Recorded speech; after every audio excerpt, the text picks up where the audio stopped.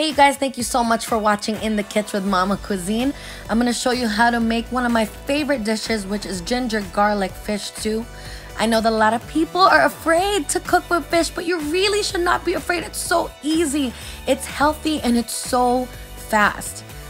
Let's start with the basics of the recipe. Of course, you need tons of garlic, tons of ginger, and just whatever garden vegetables that you could find. I love eggplant in this dish. It's because I love eggplant. And we're gonna saute this with some vegetable oil. Start with the garlic and ginger. Then you add the onions, sweat it out, add a little bit of salt at this point. Then we're gonna add the tomatoes and jalapenos. This is gonna make a little sauce. It's gonna be really nice. All the tomato sauce is gonna come out. Then I added some zucchini.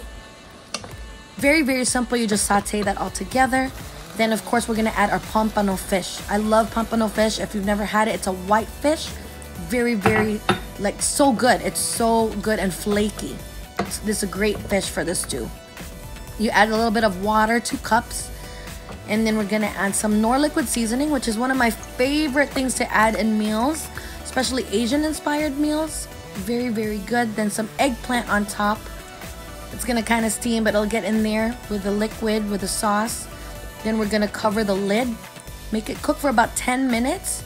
So easy, 10-15 minutes and everything is done.